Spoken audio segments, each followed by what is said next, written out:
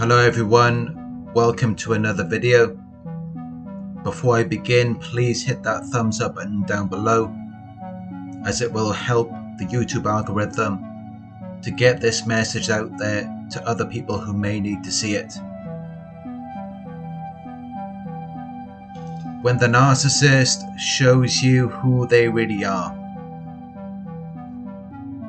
When you first meet the narcissist, it's like they're everything you've been waiting for, everything you've ever wanted. They present themselves as your soulmate, as this person who is going to make everything better for you. And in the beginning, they're kind and helpful. They're friendly and agreeable. They're always there for you. You're making love together every day. They're helping you with things around the house, and they may even help to take care of your cat or dog. It's like throughout your entire life, you never met anyone who really understood you. But then you met the narcissist, and it's like someone finally gets it. They know you, they care about you, they want to help you. Or at least, that's how it seems. Because it doesn't last for long. It's only a matter of time until they begin to reveal their true identity and nature. Which tends to be the exact opposite of what they display to you in the beginning. And you may never have seen it coming. You may never have imagined that they could be this way. Because they were on their best behavior in the beginning. They were on their P's and Q's. They went above and beyond to please you. But that was just so they could position themselves in your life. Because they study you. So they know exactly what you like. They know how they have to be to get you to want to keep them around. But then, once they've planted themselves in your life, they start getting a little bit too comfortable with you.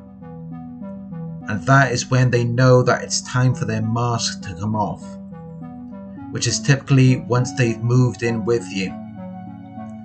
Maybe you bought a house together, or you got married and had children, and then they feel like they've got you, because you're trapped and you're not going anywhere. And they may even do things to test you. They may deliberately lie to you or cheat on you just to test the waters, just to see how you react. And then they feel like they've got you. They feel comfortable around you. And when they feel comfortable, that's when they take their mask off. And you start to see how toxic and dysfunctional they really are, which may really shock and confuse you, because up until that point, you may never have imagined that they were like that. They were so calm, quiet and pleasant in the beginning, and then all of a sudden, they start nitpicking and fault finding, and then it turns into yelling and screaming. And you're just left scratching your head, wondering how it got to this point. Because you don't remember them being that way in the beginning, when in fact they just hid that from you, because they knew that you wouldn't accept the real them. So they had to wait until they felt comfortable around you, after they'd already got their foot in the door. Because once they gained access to your life, they're living in your home, and they've already met your family and friends.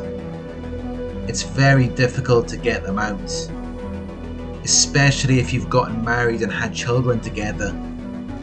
Then they really know you're not going anywhere, so they feel like they can treat you however they like.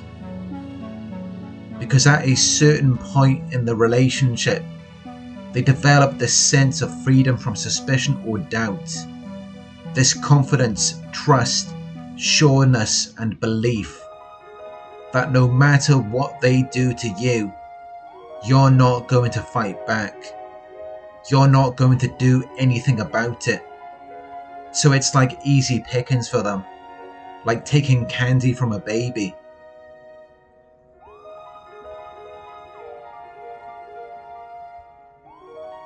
Because by this point they see you as being powerless and helpless.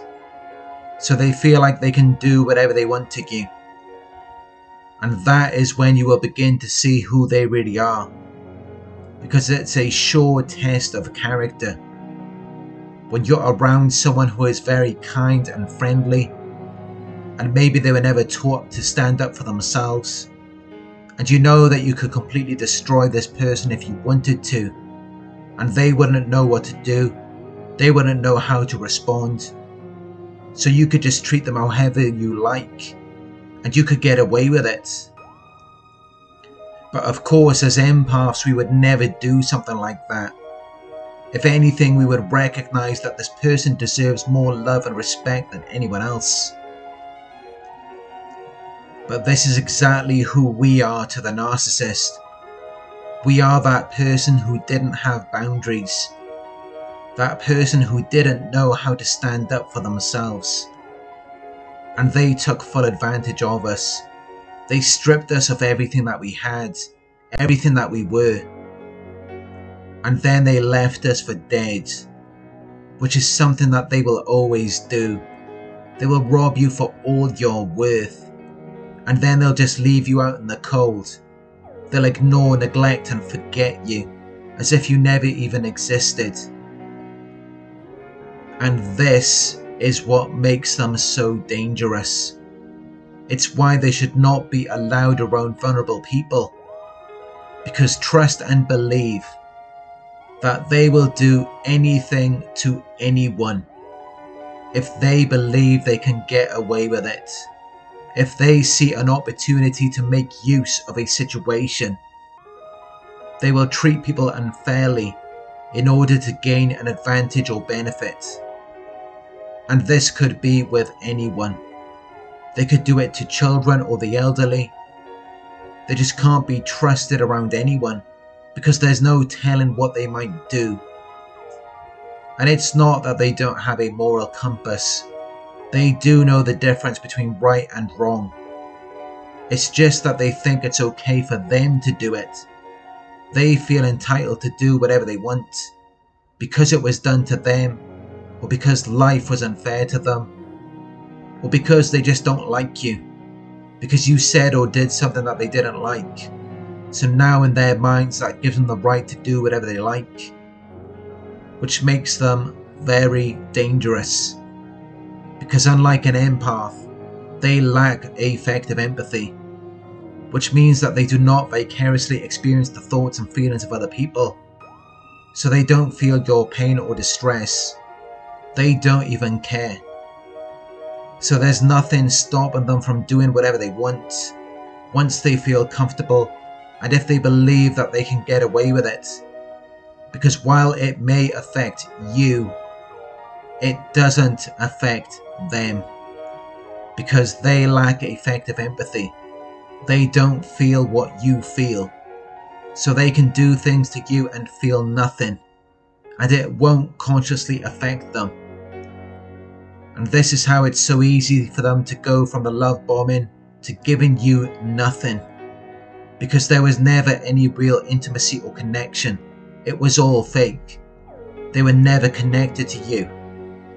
They have an inability to be vulnerable or to connect, because that would require effective empathy. And if they had that, then they would have felt your pain as if it was their own. But they didn't. And that is how they're able to continue with their toxic behaviour, especially if you're forgiving them and they're able to get away with it. Because if there's nothing to keep them in check, they will just go and do whatever they like. There's nothing inside of them to stop them. They're completely out of control. And if they have the power to continue mistreating you, they will end up devaluing you. Because in their minds, if they're able to do these things to you, that must mean you're not worth anything. because otherwise they wouldn't be able to do it. That's how they think. So eventually they will just see it as though you're nothing, and then they will discard you. But once you spend enough time away from them, they will begin to idealize you again, because they haven't been able to mistreat you for some time. So it increases your value again in their eyes, because they already know that anything that's within their reach isn't going to be worth anything. It's only once you manage to get away that you can then become something, which is why they will often come back to hoover you. When the narcissist gets comfortable with you, that is when you will see who they really are. And when you see who they really are, you have to get rid of them, because after that, it's only going to get worse. Thank you for watching. If you found this video helpful, please give it a thumbs up. Share your thoughts in the comment section. Hit the subscribe button to receive the notifications. If you would like to support the channel, you can donate at paypal.me/Narc Survivor. You can book a one-on-one with me on my website. It's narcsurvivor.co.uk. Thank you for watching, and I'll talk to you soon.